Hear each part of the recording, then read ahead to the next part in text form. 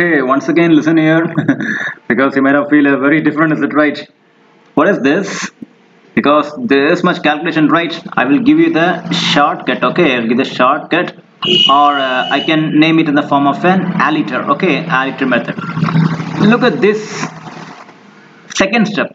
Number of workers who speak only Tamil is 192. Is it right? They know only Tamil is 192.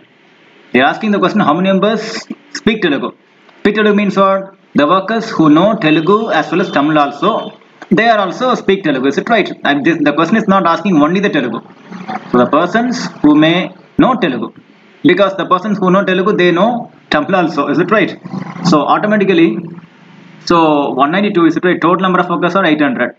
If you eliminate the persons who know only Tamil means what? You will get how many members? You will get 608 members. 608 members definitely know.